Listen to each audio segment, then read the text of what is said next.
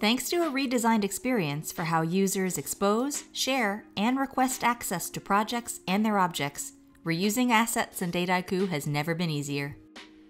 In each project's security menu, notice that some project contributors or groups have permissions to manage shared objects.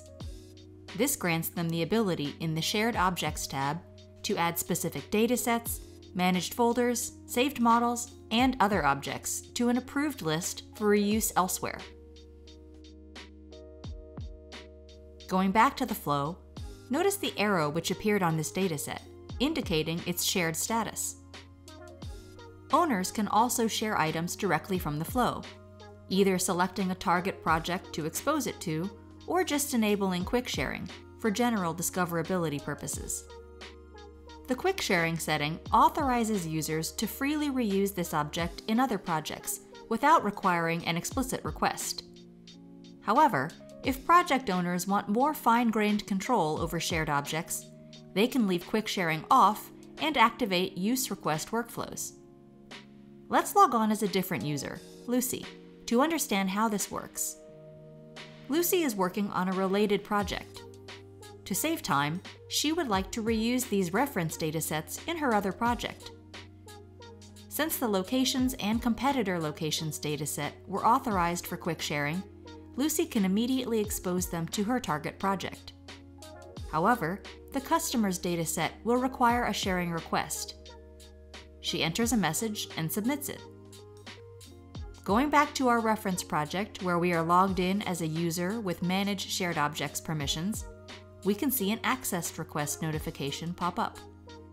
Visit the Notification Center to view and manage all requests.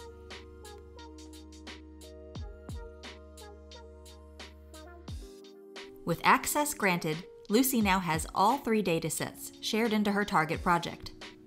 Furthermore, projects themselves can be set to either private, which is the default, or limited access.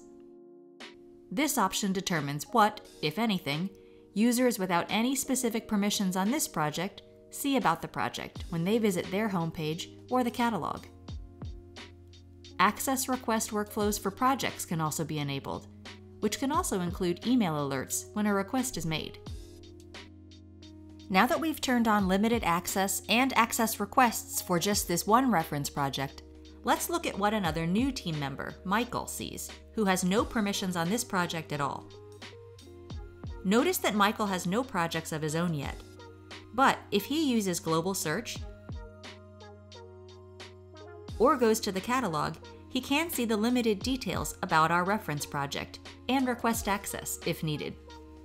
With new visibility and managed sharing options, your team can strike the right balance between discoverability and control, and collaborate in new ways.